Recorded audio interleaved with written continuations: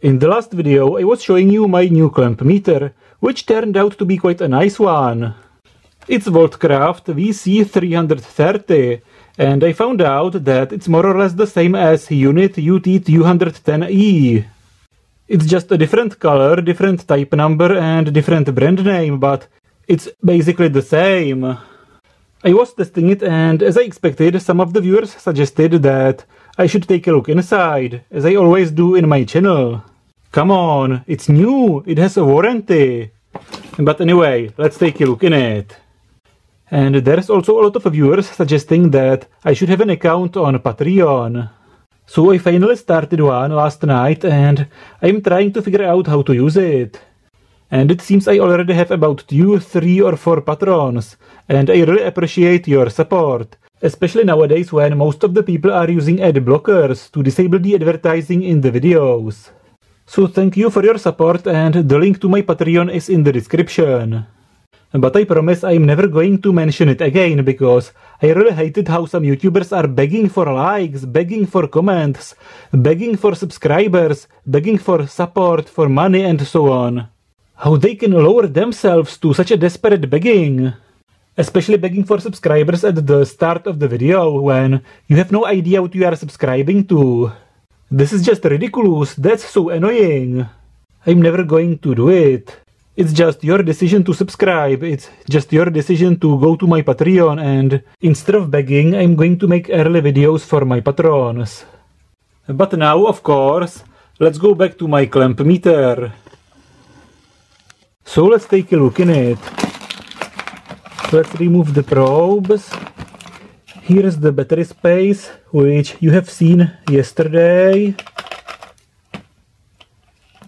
There are 2 AAA batteries, and here you can see another 2 screws, which I'm going to open.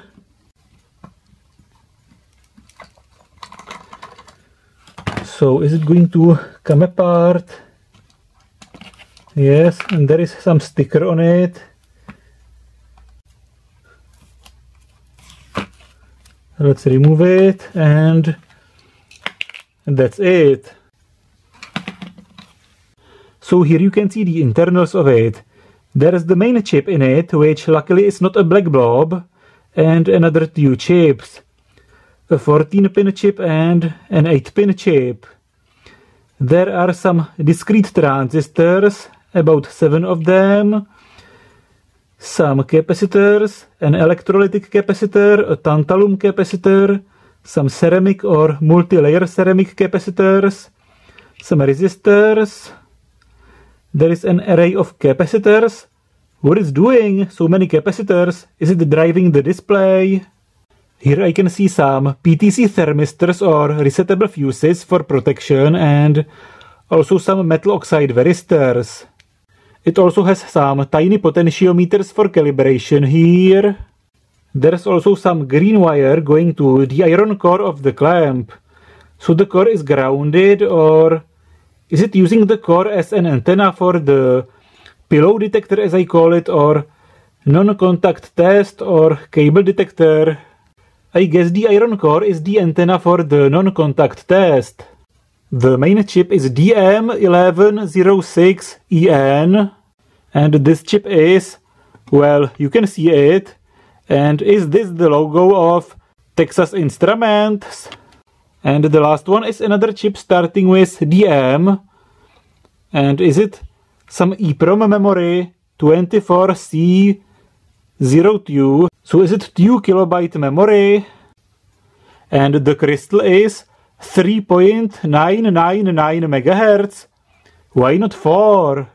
Here you can see the marking of the Ptc Thermistors and the metal oxide varistors, which don't like to be recorded, so let's take a picture of it. So here you can see the picture of it, and it seems that all 3 of those metal oxide varistors are the same. It says 561, so is it 560 volts? So it's probably limiting the voltage at 560 volts, even though this one is up to 600 volts. But maybe they are in series. I'm probably not going to reverse engineer the entire device, but let's try to reverse engineer the input section with the protections. So let's open it further. I'm not sure if I'm going to put it back together, but anyway. Can I take this one out? Okay, let's remove more screws and this cable maybe.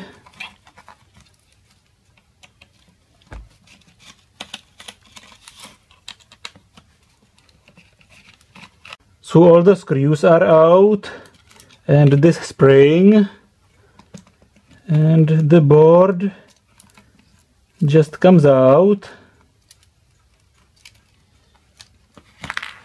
Here is the display. Oh, I shouldn't have removed the shiny screws because it's holding the display, not the board in it. But anyway, here's the display with some backlight. It's this LED. Some backlight panel.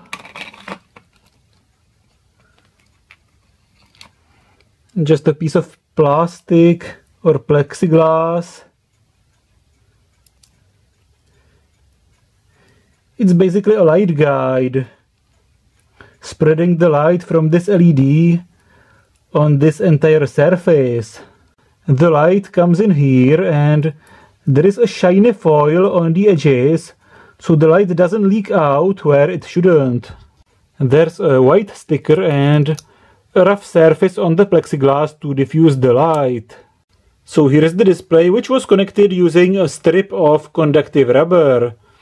The black part of it is conductive and there are some conductive traces, but the pitch of the traces in the rubber is several times smaller than the pitch of the contacts on the display and board, which is quite interesting. It's done like this, so it doesn't have to be aligned. So here you can see the display, the board from the other side. The display was here. Here you can see the contacts of the display, the contacts of the buttons, which are here. Here is the rotary switch with sliding contacts and the pads for it on the board. Here's the white LED for backlight and the red LED for the cable detector, and few more capacitors and resistors, and that's it. Here is the clamp, which comes out, and can I open it somehow?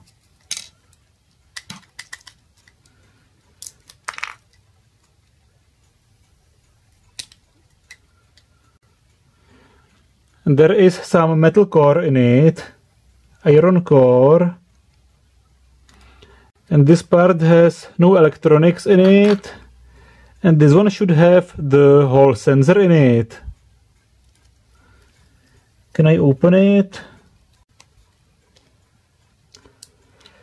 It finally comes apart, and it seems that there are two sensors. Two Hall sensors in it, not just one. One Hall sensor is here, and the other one is here. I was expecting just one.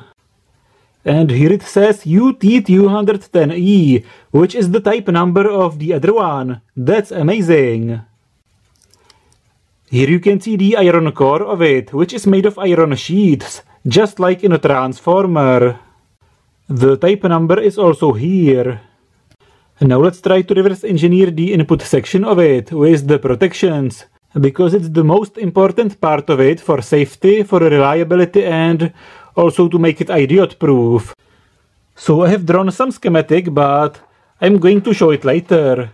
Now it's completely and thoroughly taken to bits, and the biggest challenge is to put it back together.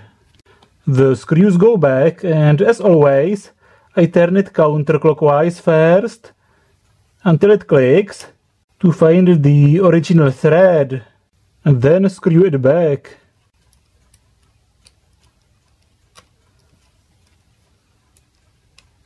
Otherwise you cut a new one in it and it falls apart very soon. So I have put it back together, and to my great surprise, it works. So here is the schematic of the protections and the input circuitry. The common terminal goes to the circuit ground, and this one splits into 3 directions. One goes to those resistors, 3 times 300 kilo ohms. In total it is 900 kilo ohms, and there are 3 in series to be able to handle high voltages. And this rail has no protection, no PTCs in it, but it's probably protected by the fact that those resistors have very high resistance.